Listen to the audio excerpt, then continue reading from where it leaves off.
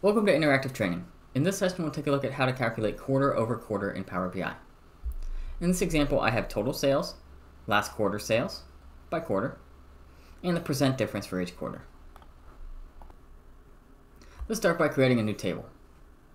Click on New Table and select New Table.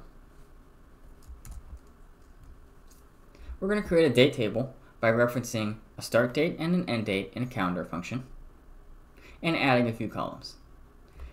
In this example, the most important columns are quarter, year. We're going to take the quarter, formatting date by quarter, and then format the date by year and concatenate them. And we also want a quarter year sort. It's going to be year of date times 10 plus quarter of date. Now I have a date table.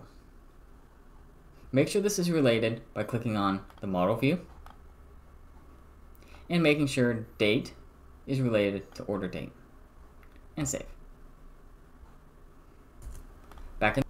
Let's start by bringing quarter and year into the view.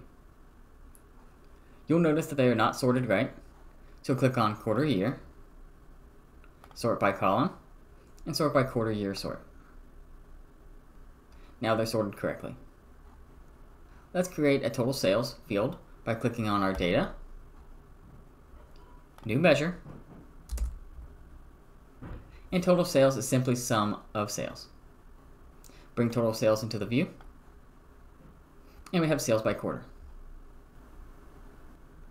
Next, to create last quarter sales, let's click on our table, new measure, and the calculation uses the calculate function, references total sales, and then uses the parallel period function. We're going to use parallel period, reference date from the date table, and -1 quarter. And we get the previous quarter's value. Next, let's calculate the percent difference by clicking on our table, new measure, and we're going to use the divide function.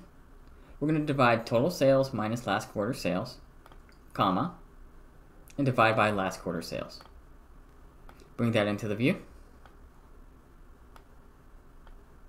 and we have the quarter over quarter value. If you enjoyed this content, make sure to like and subscribe for more.